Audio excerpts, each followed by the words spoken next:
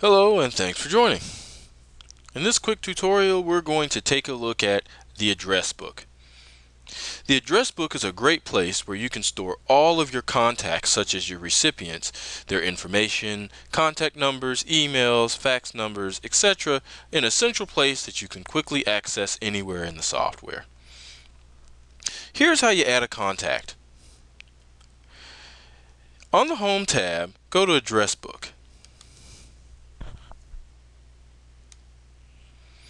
As you'll see a detailed list where you can establish contacts.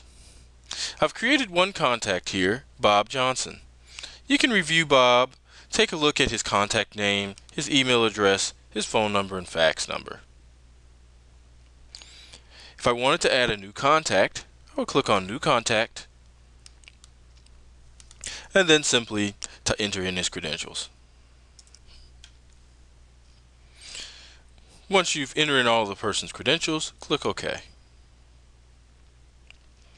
You'll see your new contact listed here and all the other information accordingly.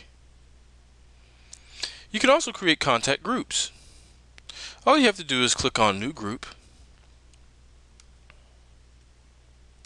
name the particular contact group, and then select the account that you'd like to add to that group. Then press the green arrow down and he's added. And just keep doing this for all your contacts.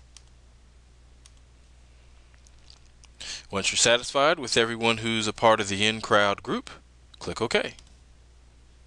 And then your new group shows up here and all the contacts that are within that group show up in your contact list there. You can import contacts as well. You can also export contacts as well too.